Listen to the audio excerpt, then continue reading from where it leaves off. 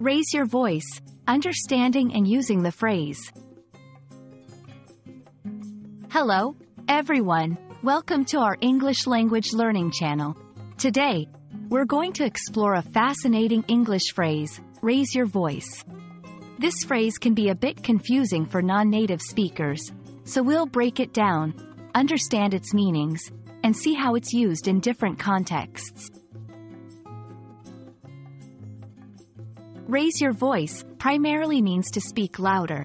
It's often used when someone needs to be heard over a noise or a distance. However, there's a deeper meaning too. It can also imply speaking out assertively in a situation where you need to express your opinion, especially if you feel strongly about something. So, it's not just about volume, but also about confidence and assertiveness. Let's look at some examples. 1. Literal meaning, volume. I had to raise my voice to be heard at the noisy party. 2. Figurative meaning, assertiveness. In the meeting, she raised her voice to share her innovative ideas. These examples show the dual use of the phrase, emphasizing both the physical act of speaking louder and the metaphorical act of asserting oneself. Many learners confuse raising your voice with just shouting or yelling.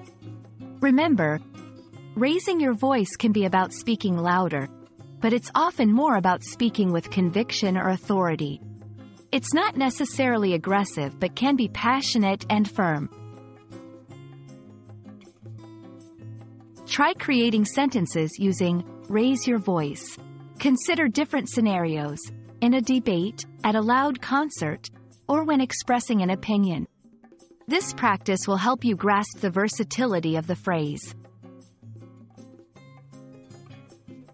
Raise your voice is a powerful phrase in English, representing both the physical act of speaking louder and the act of standing up for oneself. We hope this video helps you understand and use this phrase confidently in your English conversations. Thank you for watching, and keep practicing your English skills.